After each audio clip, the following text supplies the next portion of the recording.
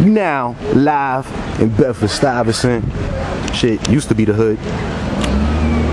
We in World Eater Studios, which is, from what I understand, not really supposed to be here right now.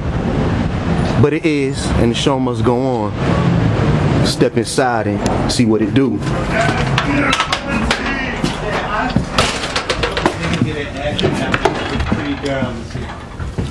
We got the old angry black man talking about eating ass or whatever the fuck this nigga was talking about. Ass Eater 17. Just, I don't even want to know what the fuck I just walked in on. I got nothing to do with this. I ain't got nothing to do with this shit. The man that have nothing to do with this is Judah. The two that apparently do have something to do with this is Jared and the old angry black man. That I was working on Ass Eater 17. I didn't know this when I started the job, but you know what? The economy is bad right now, so I gotta push through. As you see here is the empty space on the couch where a guitarist would be.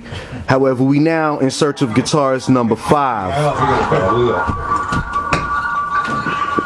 You got the Cora? You gonna just play that shit? This is in memory of, that's where the guitarist is supposed to be. However, at this current junction in time, we are a trio.